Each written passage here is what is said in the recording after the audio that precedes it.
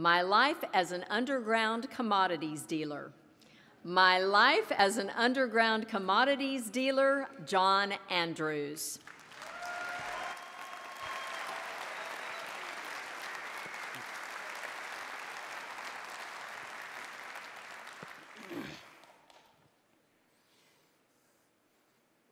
Unemployed and desperate. You ever been there? Because I have. Right around the time I started hanging out with a bunch of people I would regard as purveyors of underground commodities and services. But I was desperate, and they were recruiting. It started simply. I would run some errands, drive some people around, and soon I was thrust into a world full of pain, suffering, and death. I told myself that we were meeting a need in the community, but that was kind of the problem. Nobody wanted us. They needed us. We made their problems go away when all their other options failed them. And after doing this for a little while, I realized I didn't want to be a bit player in this show anymore. I wanted to run it myself. So I went back to college, wrote my board exams, and for the last 11 years, I have been a licensed funeral director. What did you think I meant when I said I was an underground commodities dealer? When my mom found out I wanted to do this, she was, pun intended, mortified. Be honest, if you had a choice between your son joining the mob or funeral service, it would be a tough call. Let me tell you some of the advantages of being my kind of underground commodities dealer, particularly if you're ethically flexible. Single people, this is a great way to get dates. Easy. They come to you, they need a shoulder to cry on, and just in case you got your eye on the one who's, how can I put this, newly single again, hey, when they're ready to love again, you have earned a place in their heart. Now, let's say I meet an attractive young widow and I want to take her out on a date. A gentleman brings flowers, doesn't he? Bang! Undertakers get free flowers.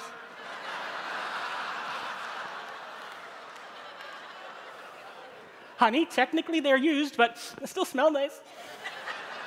And I was thinking of you when I stole them off the... that card's not for you, hold on. Say I've had a few dates, and it's time to take this relationship to the next level. Want to look in her big, pretty eyes and ask her to be mine forever. Gonna need a ring for that, aren't I? Bang! Undertakers get free jewelry! Hey, what I said was, I want you to have Grandma's ring. I never said it was my grandma's ring. If you get the option to marry an undertaker, say I do. Because when you ask us, how was your day? The answer will never be, meh, nothing special. We see it all. And I'm not just talking about the gory stuff either. The things you live people have asked me to do in my career have been downright mind-boggling. Like, do I need to bring in pants for my dad's viewing if the lower half of the casket is going to be closed anyways? We consider that dignified. Yeah, bring in his pants. Excuse me, sir, but do you give seniors discounts? Well, who do you think does all the dying? I once buried this little Italian lady, and her family said every time they saw her, she was eating a piece of bread. She loved it. Could we put a piece of bread in her hands in the casket? I said, no problem, except they forgot to bring in bread. Being quick thinking, I said, it's Christmas time, our receptionist baked some sugar cookies. I could put one of those in her hands. It would look about the same. No, she can't have that. She's a diabetic.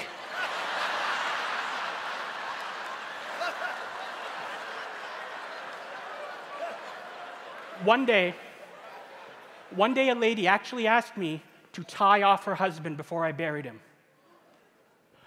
When I say tie off her husband, I mean exactly what you're thinking right now, okay? She didn't want him down there getting frisky with the ghoul next door. So she asked me to get a piece of cord, and I'm trying to keep it family friendly here, okay? lady, here in Canada, our wedding vows are contingent on a 5-word clause, till death do us part. It is selfish of you to think you're the only one who gets to date again. No, you are free, as is he. Leave the man be.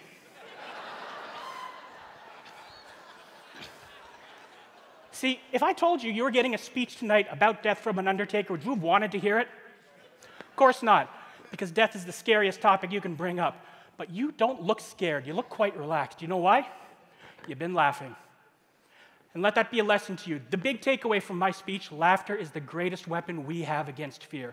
You can't be afraid of something while you're laughing at it. Okay, laughter's not always obvious, but found humor is a little like found money. It's extra sweet. I bet you thought you couldn't joke about death without being morbid or gross, but you found that's not true. I bet you thought an undertaker could never make you laugh, but you found that's not true. I bet you thought all undertakers were big, scary men in black who never smile. But what?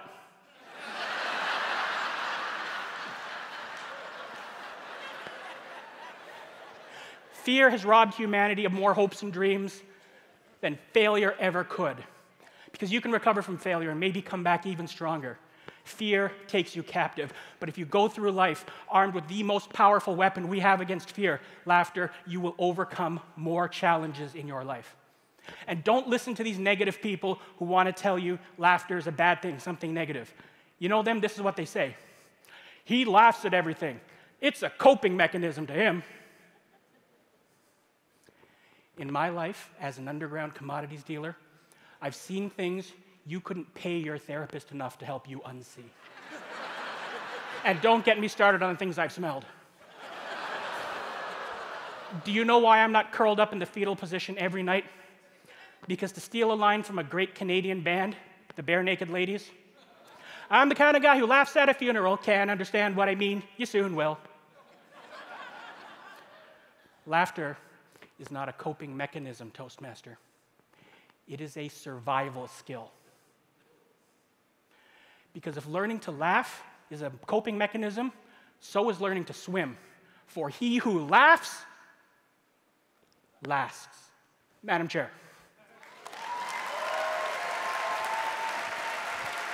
Thank you.